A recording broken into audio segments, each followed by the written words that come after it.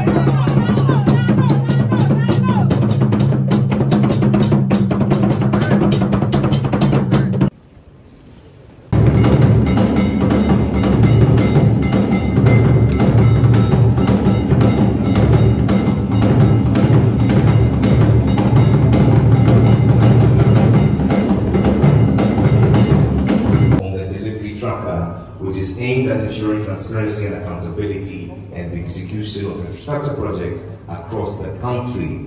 Today we welcome all our audiences online and on television and on radio, on GTV, Adom TV, Muntui TV, City TV, Joy News, Metro TV, Adom TV, Yoruba TV, ABC News, Movement TV. The Honourable Ministers of State who are here with us this morning, including Ministers of State Designate, Members of Parliament, Chairman of the New Patriotic Party, Municipal and District Chief Executives, Directors of the Civil Service, and the Head of Civil Service. Good morning to you all. I want to start by asking us all to give a big round of applause to the entire team that has worked to get this. First, I want to acknowledge the Ministers of State who spent hours working with the tracker team to input data from their ministries and account for the work that has been done so far, and who went so far as signing off that you can vouch for the data that you are putting in. Let's give them a big round of applause.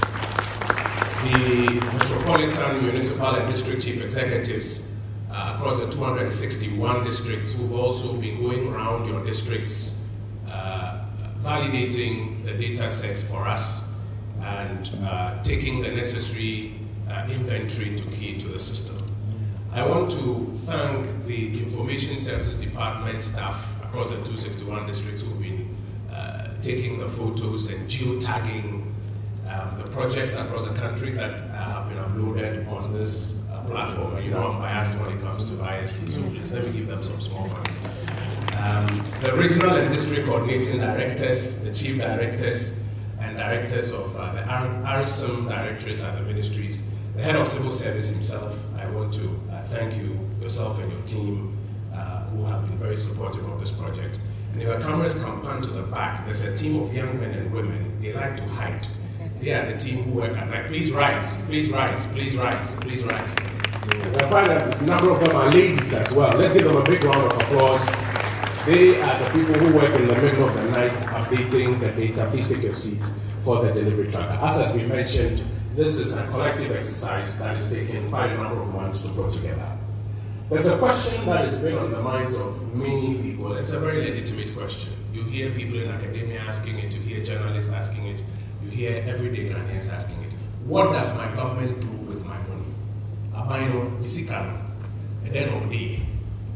People ask the question, what does government do for me? There are those who say that when you tune on your radio or switch on your television or go on social media, all you seem to consume is negative news. But is that all there is? Or is there something more that people should be shown? These are questions that have been raised and continue to be raised. In the year 2020, the Vice President of the Republic, Dr. Bawumia, led in the answering of this question by setting up at the time what we called the performance, the delivery tracker at the time. And it was a platform that allowed us to account for all the projects, mostly the infrastructure projects that this administration had executed. And as many of you will recall, television stations and radio stations then went out into the countryside to try and validate whether or not indeed these infrastructure projects are on the ground. But the question remains, from 2020 till now, what does my government do with my money? A lot of work has gone on, as Professor Piedu mentioned, and that work is what has led us to what we call today the performance tracker, or some call the tracker 2.0. The URL will read performancetracker.gov.gh. So what is the performance tracker? The performance tracker is, first of all, a database. It's a database that showcases the performance of the government of Ghana. And it showcases it through the various projects that have been executed across the 261 districts. And this database has two interfaces. One is a website. So you can go onto that website, www.performancetracker.gov.gh, and you can access that database, and shortly I'll take you through that database. The other is an app. Today, the mobile phone is a very powerful tool, sometimes even beyond what your desktop can do.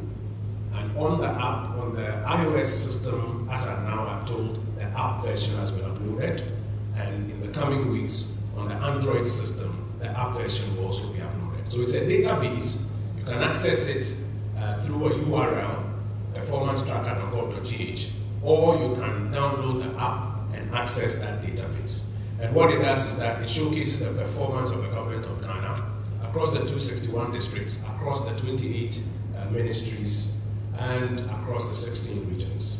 Now, it's an enhanced version of the 2020 tracker that the government put out. And the enhancement is in 3 features. First, it's more user-friendly than before. It's easier to navigate this particular database. Second, it's gone through a very rigorous validation exercise. And as was mentioned, down through to the district level, town by town, to geotag the projects and to take photos of the project so that you can see it. It's also got, for the first time, metrics, data that you can then analyze and do the necessary comparisons, and we'll take you through it shortly. It is a live platform, and so even as we go on from today, there will be a continuous exercise to update and to validate. The latest data set you will find on it is June 2023. That's the latest data set. There are some of the ministries, departments, and agencies who have data that is a bit earlier than June 2023. But of course, between June 2023 and even this morning, a lot of work is ongoing. And so there will be a continuous exercise to update the performance tracker. And as and when it's updated, which is a live exercise, we're hopeful that all of you who are following will keep an eye on it. As I mentioned, it's first accessible on the URL, and then secondly on the app. Now, you will find in the latest version with the data set cut off as at June 2023 that there are over 13,000 projects across the 261 districts, across the 16 regions, across the 28 ministries or so, that have been validated and updated on this platform. And I want to once again congratulate the team that has been doing this exercise across the country. Over 13,000 projects have been updated here. And as I mentioned, as we go along, a lot more will be updated on this platform. As was mentioned earlier by the Honorable Minister for Information Designates, the performance tracker is an empowerment tool. It empowers all of us, all of society, so that together we can track our common progress. The general public is asking questions. Those questions are answered on this platform. Development partners want to know, when we give you budget assistance or specific project financing, what do you use it for? The answers are here. The media is asking questions on a regular basis. The fourth estate of the realm, holding government accountable. What has government done with the resources of the state? The answers are here. Civil society organizations, sometimes across various sectors, are asking questions. The answers are here. And here, on an academic premises like this, you also do know that the academia is always asking questions. The answers are here. The performance tracker has an architecture of about 5 key parts. The information is organized in 5 key, may I say, buckets. Data yourself and find the data on the platform. Now, these are the 5 major buckets of information that you will find on the performance tracker. First, you'll find thematic areas. As I mentioned, in 2020, the tracker focused mostly on infrastructure projects. We've gone beyond that. And so in 2024, this tracker goes beyond infrastructure and features 22 thematic areas. So you'll find, for example, roads, where you'll find a lot of infrastructure. You'll find education. You'll find health. You'll find security. You'll find the 22 major thematic areas that we often query information about when it comes to governance. But we haven't left it just at the thematic level. We've gone a step further. For these 22 thematic areas, there's been a further breakdown into categories. And you have 105 categories within which the information has been organized. So for example, when you take health, within the health categories, you'll find something like health infrastructure. That's a category. You'll find health recruitment, doctors, nurses, and how that is affecting the doctor-patient ratio and whether we are doing better or worse as we go along as a country. You'll find Agenda 111. All of these you will find just under the category or just under the theme health as various categories. If you go into education, you'll find education infrastructure, you'll find free SHS, you'll find teacher recruitment, you'll find various categories. So first we organize according to thematic areas, and then we also organize according to categories, 105 categories. There are those who also want to find out how about this ministry. And that's a work that, as was mentioned earlier, from the head of civil service through the chief directors and the directors RSM we have done. How about this particular ministry? What sort of work has gone on in this ministry from about 2017 till now, or 2020 till now, or even beyond now as we continue to track our progress as a republic, ministry by ministry. And so you'll find that 28 ministries and then the Office of Government Machinery are accounted for. So you can query by ministry and find for yourself what exists there. And some want to see by region. I saw, I think, the Blue East Regional Minister smiling when, she saw the regions pop up, hoping that she will beat everybody else to what is available here. 16 regions have also been accounted for, and you see the projects listed according to region. And beyond that, the 261 MMDAs also have their projects accounted for here. So DC will be checking to see how many projects you have executed in your areas against other DCs. And if you have more projects, please send it through the validation process, the very rigorous validation process, and when it is validated, it will be updated on the tracker.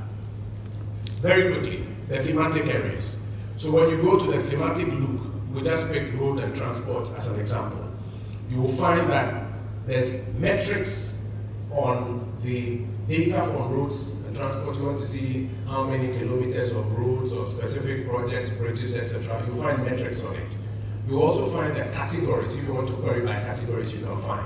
If you want to see the photos that go along with it, you can find them. Where there are videos and audios, you will find them. Where there are infographics, you will find them. And then where there are articles by independent bodies, organizations that also validate the claims of the government of Ghana, you will find them there. This is just an example of some of the metrics that we pulled up from the roads and transport slide. For example, when you look for road construction works, and you are looking specifically for roads constructed and rehabilitated from 2017 till 2022, you will find that the metrics will tell you 11,974.96 kilometers of roads that have been constructed and rehabilitated in the Republic of Ghana since then. Now, the metrics will do something else for you. The metrics will then compare it to the baseline. So if the baseline, for example, is 2016 or 2008 or a particular year, it will run, the algorithm will run and tell you that the change is about 158% increase compared to the 2009-2016 accumulated window. And it will also tell you the source of this data, the Ministry of Roads and Highways. And on the live website, when we go there, you can now click and go into it and find the project yourself, which backs or validates the metrics as you are finding here. And again, once again, I want to celebrate the team of Ghanaian engineers who have done this algorithm. If you took, let's say, construction of interchanges, the data will tell you that 12 interchanges between the period 2017 and 2020. Those 12 interchanges, 6 of them are completed, 6 of them are still under construction. And it will compare to the baseline of 2016 and tell you that that is 140% increase in the provision of interchanges in the Republic of Ghana, comparing with that baseline. And again, it will give you a link to go there, click, and find those interchanges yourself so that you can validate the data for yourself. Another example, the road network size. The road network size in this country is now about 94,203 kilometers. That is a 20% increase compared to the 2009-2016 accumulated data. And the source is there. You can then click and go find the data. If you went to the category side, it will be grouped under airport, feeder roads, cocoa roads, interchanges, traffic management, railway, and you can click and go for the data therein. The second dimension I want to draw your attention to is the sectoral report. So if you go for the sectoral report, let's say you query for a particular ministry, Ministry of Education, you will see the earlier tabs I mentioned, but you see 2 additional tabs. You will see the executed projects and their details also there. And then you see the summary or the count of the project. 1, 2, 3, 4, 5, 6, 7, 8. Those are the ones that you also see. These are additional layers of information if you query by sector, ministry by ministry. And so, for example, when we say specific projects and education, if you went to the classroom blocks, depending on what you're querying, it will tell you about the 3-unit classroom block at Dompase, and it will give you the geolocation in the Ashanti region, Adansi North District at Dompase specific, so that those who want to validate can validate, and it will tell you the percentage completion as at the time this data was keyed in. And if there's an update of the data, for example, when we started the exercise, there was something that was about 45%. As at the June cutoff point, it has moved to, let's say, 67%. You will begin to see that, and then you can track for yourself and find out. I won't go into too many details because we'll go into the details later. And as I mentioned, the summary of the count of the data. So depending on the particular district, or if you want it by region, or if you want it on the global level, that's the national level, it will list for you the various data points, and the timestamp will tell you when this data was gathered. And as we continue to update, we will see the data points also update themselves. The third category I want to speak to is the regional and district report. I know many of you are excited about that one. It will also show you the tabs, but it will show you district level data. So you'll see district level data beginning to pop up, and you can query your district and find out the kind of projects that are in your district. So for example, we took a screenshot of Western North region, and it will list the districts for you, and then you can go into a particular district and pick. Bia West, for example, you'll find the rice processing factory, you will find a project to distribute computers, you'll find a 3-unit classroom block at Bia Senior High School. Each of these have been done by the assembly, also being updated on it. Now, what I encourage you to do is to, as you go through the tracker, pick some of the data sets or the metrics that you find very important. I selected 8, which I want to share with you. And don't ask me why 8. I just found 8 to be an interesting number, so I picked 8. Now, these are just a few metrics, 8 metrics that I picked from the platform just to highlight. As I mentioned earlier, when you're talking about the conversation on roads, you will find about 11,974.96 kilometers of roads constructed and rehabilitated from 2017 to 2020. That's a 158% increase over the 2009 and 2016 data set. Jobs created between 2017 and June 2023, when this data was put in, a little over 2 million, so 2,087,000. And to tell you the source of the data coming from SNIT, so SNIT is the one that is providing this data. So for every data set that is uploaded, then the source will be made available. Government Agenda 111 project, and this is very interesting. Agenda 111 project, when you take the numbers and you add it to the previous health infrastructure that existed, by the time we are done, healthcare infrastructure would have gone up by 55.9%. That is the addition of half of the stock that existed already to Ghana's health infrastructure. And I think we can give ourselves as a country a big round of applause for this one. STEM education, 5 schools completed, 5 under construction. And depending on which dimension you are querying, you can then go in there and find the details for yourself. Over 5.7 million children benefiting from free SHS and TVET education as at June 2023, when this data was put in. I know that data set has even improved between then and now, because June, then there was September intake, etc. But as at that time, 5.7 million children benefiting from free senior high school and TVET education. Rural telephony, a radical program that was rolled out. I see the Minister of Communications is here with us. 1,448 telephony sites that have been established between 2017 and 2023. And let me tell you what's interesting about this. Each of these sites in a community has a certain number of people around it. Let's use a minimum 100. 1,448 multiplied by 100, who can now have better connectivity for their commerce, for their personal communication, for whether it's healthcare, dealing with relatives to send help or whatever. That is the kind of impact that this 1,448 telephones.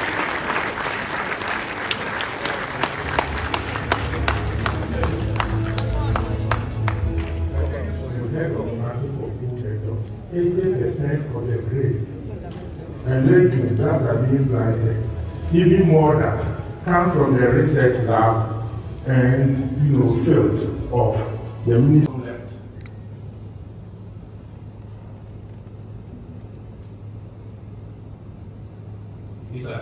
metrics on health as we have them. So the first, so for example, when you talk of ambulances, it will tell you the number and compare to the baseline and show you the change. Have a 123% increase compared to what existed in 2016, the number of ambulances that we have been able to roll out as a country, and the percentage change and how this is impacting lives. If you take ambulance service responses to cases for the period under consideration, 30 veterinary officers who have been recruited, you will find in 959. If you're looking for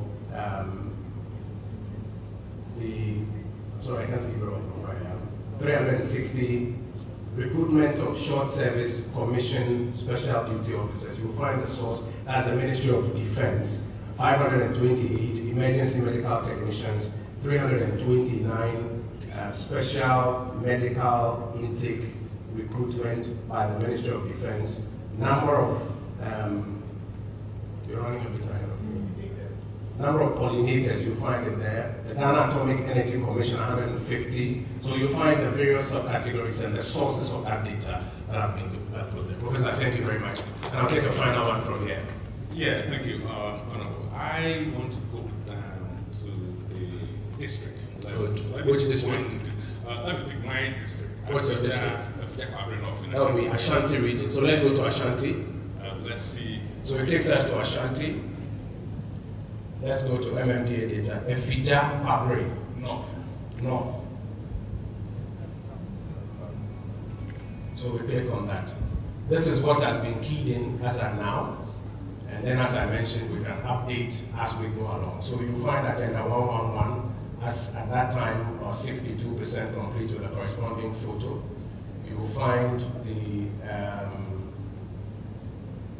dining. We encourage you to get onto the platform to query it and to mine the data. We thank you very much. Thank you. Ladies and gentlemen, the Honorable Kojo Okonkrumah, Cabinet Minister, launching the performance tracker on behalf of government. It now falls to a very important body, the greatest beneficiary of this great initiative, to express thanks to the government of Ghana. Make welcome the Acting Director of